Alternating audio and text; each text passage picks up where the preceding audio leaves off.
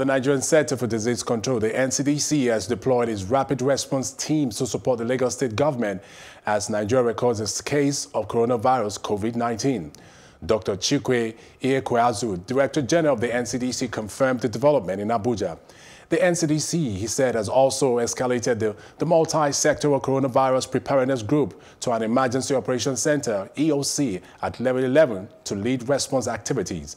Nigeria has just announced its first case of coronavirus, the third confirmed case in Africa.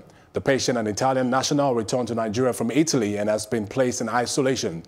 Ehanire said the health facilities must remain on high alert.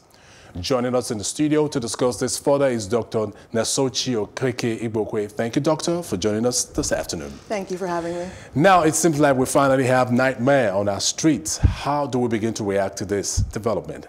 So the recent development, we first have to understand what the virus is that we are dealing with. Okay. So when we talk about coronaviruses in general, yes, these are a family of viruses that can actually cause problems in both humans and animals as well. Okay. In regards to humans, there are a total of about 7 coronaviruses that actually cause illness in humans. This new coronavirus, the novel coronavirus, is the 7th one known to cause any form of illness in the human population. Yeah. 4 of them just caused things like just the common cold. We have 2 other ones that have caused severe illness in the past that have actually led to death in the population. If you're familiar with the SARS outbreak and the MERS outbreak that occurred back in 2002 and 2012, those were ones that had the potential to be actually lethal. Okay. Then in comes this new coronavirus, this novel coronavirus. In December 2019 in Wuhan, China, they started noticing that there was this trend of suspicious pneumonias of some of the population there. Okay. So the leading theory pretty much is that there was some form of zoonotic infection, meaning that there was transfer from infection of the virus from some animal source to humans, and then thereafter, that's how this started to spread throughout the human population. Okay. So the epicenter of it really began in Wuhan, China, but now we're seeing it globally around the world, affecting many nations and now coming into sub-Saharan Africa. Right. Now, there's an imported case in tropical country, and how does this change our perception of the virus, of the viability in hot climates, given also the positive test in Brazil? So just because the test came out positive in these tropical climates, it's pretty much showing us that we don't know how this virus is really going to behave. It's still too soon and too early to know. But is there some form of protective effect based on climate?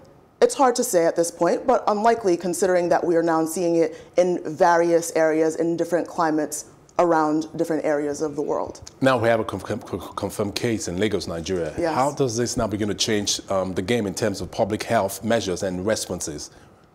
At this point, now that we do have a definitive confirmed case, we know that the Nigerian CDC, they've been working hard since the beginning of the outbreak in China to figure out what they would do if there is an outbreak or even a confirmed case in Nigeria. So now we're finally at that point. What are we going to do? The question is, are we actually really prepared? Are those prepared, those measures that they took to try to get us to a point that we can handle this, are we ready to implement some of those strategies that were put in place? So, good things that they had placed in Nigeria is that first and foremost, we do have the capability of testing for corona in various laboratory settings here in Nigeria. Okay. Staff and medical staff and personnel are also being trained on how to actually handle dealing with a patient that has coronavirus. Right. In various ports of entry throughout Nigeria, there are screenings that are being done to see if we can actually try to detect somebody that might actually be high risk for the coronavirus. But in regards to the general population, what we need to do for ourselves is educate ourselves and really understand what we know to date about the virus to kind of protect us from being exposed to it.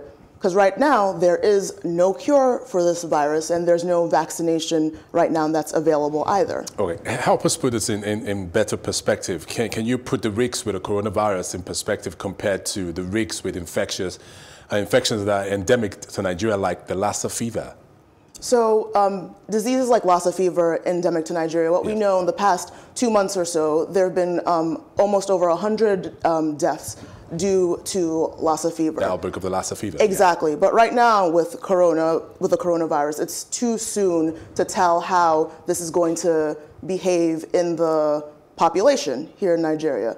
But the things that we need to know are that prevention is really key to stave off outbreaks of either diseases. Okay. And the key thing that we need to know is how we deal with just our hygiene measures. So hygiene is key in order to kind of stave off any issues with either diseases. Okay, either diseases, because I was just going to come to that. I mean, the measures we should begin to take to prevent the infection of this virus, and even all Nigerians should start wearing the face mask. Not necessarily. Okay. So the face masks, they're good for those who actually are infectious, who actually are suffering from a respiratory illness so that they are not able to infect others. Okay. So the mode we know right now of transmission for the virus is via respiratory droplets. So when you're sneezing or coughing, those respiratory droplets that come out from the mouth or the nose, those droplets can actually infect others. That makes it airborne. Around us. So it means if you're in contact with these respiratory droplets, you yourself can be infected. If somebody sneezes or coughs and those droplets get on like the surface on the table, then if you touch that, potentially you can infect yourself with those droplets by touching various areas of the face, the mouth, the eyes. So it's really key that we, really fortify our hand hygiene practices and make sure we're washing our hands frequently and doing things to protect ourselves. And now we have a video from the Lagos State government. Let's take a look. The patient remains in strict isolation at our containment facility in Yaba, and he's doing well under supportive therapy. As of now, we've started to trace the movement of this traveler from the airport through Lagos to Ogun State. And we're busy identifying any possible person that may have come in contact with him so that we can start our isolation and containment exercise to ensure that we break the cycle of transmission. Triggered all our various levels of biosecurity and containment. Like I did mention, we're up till early hours of this morning contacting both the federal authority, including Mr. President, and everybody that needs to be aware, including the facility that this patient had contact with, the chairman of the company and everybody in the company. They've been very supportive. They had proactively also curtailed their own staff. So like the commissioner said, we had gone out. People are out there now trying to track every suspected interaction that this patient might have had contact with, and we're ready. Our facility has been fortified to continue, if need be, of any form of tests and containment, if need be.